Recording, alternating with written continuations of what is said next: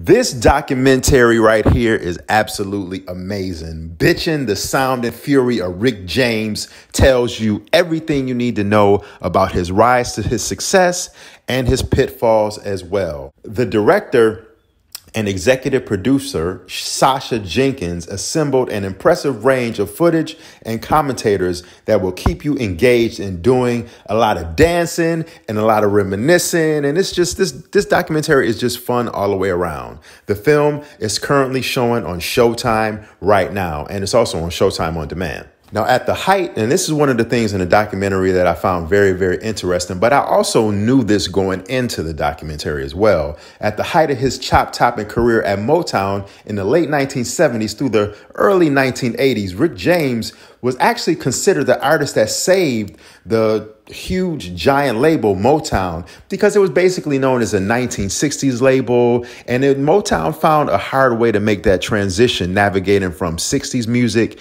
into more of the 70s kind of funk music. So once Rick James came on the scene, I mean, he actually truly did save that label. Bitchin, the Sound and Fury of Rick James. This documentary gives us a lot. Rick James' daughter, Ty James, she is also the film's executive producer, and she offers insight into her father's demons, on-screen comments from Bootsy Collins and Ice Cube, reinforced James' creativity and influence that he had on music.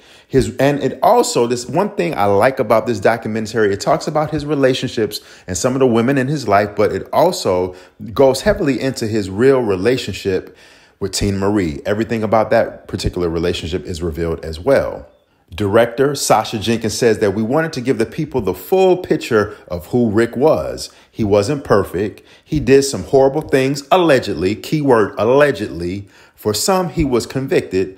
Growing up, he had some trauma and abuse. Maybe that informed some of the decisions that he made in his life. And that quote was from director Sasha Jenkins. Now, there's also more Rick James things to come in the future.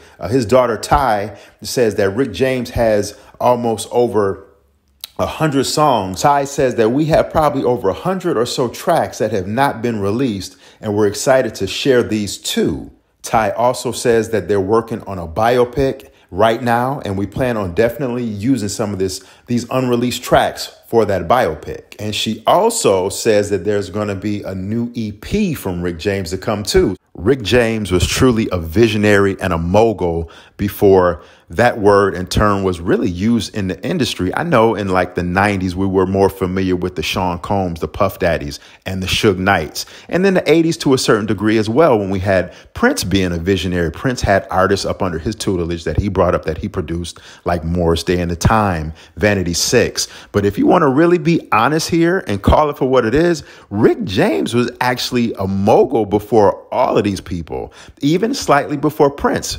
Rick James, he brought up Tina Marie up under him and his tutelage. He produced her, made her, turned her into a megastar. The Mary Jane Girls, who don't get enough props as one of the most prolific female groups of the 1980s. Rick James, he produced and wrote all of their music, sort of similar of what Prince did with Vanity 6. So, you know, Rick James was truly a mogul in the industry that was ahead of his time. That's one thing that that really reinforced my thoughts on that. So definitely get a chance to check out this excellent, amazing documentary, Bitchin' on Showtime. It's AP, and I will check y'all later. Peace, blessings, and one love.